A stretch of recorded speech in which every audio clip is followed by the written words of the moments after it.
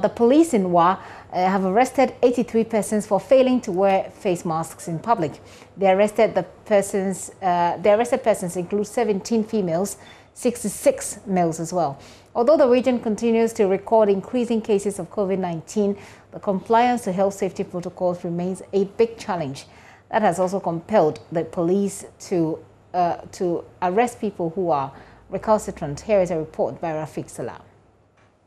Following the fiat from the president a couple of weeks ago, ordering the Ghana Police Service to ensure the strict enforcement of the wearing of nose masks by the people, the Upper West Region's Police Command for a week first engaged in the vigorous sensitization of the people at churches, mosques, and markets on the need to adhere to safety health protocols, especially the wearing of nose masks. The Upper West Region has so far recorded 220 COVID-19 cases. 65 of the cases are active, 4 at a treatment center, 61 attended to at homes, and 8 deaths.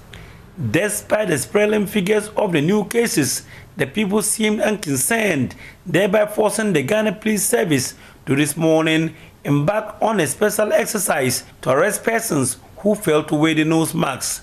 83 persons were arrested in the 1-hour exercise. Chief Inspector Gideon Boateng is the Upper West Region's Public Relations Officer of the Ghana Police Service. At about 9 o'clock in the morning, the command went out there. We went to some places like KJTR here in Wa, the main traffic light, the headquarters roundabout here, and then the NIB area. We were able to arrest 83 people comprising 17 female and then 66 male. Well, still some mass gathering going on there. Hopefully they'll have enough masks to go around when these arrests are made.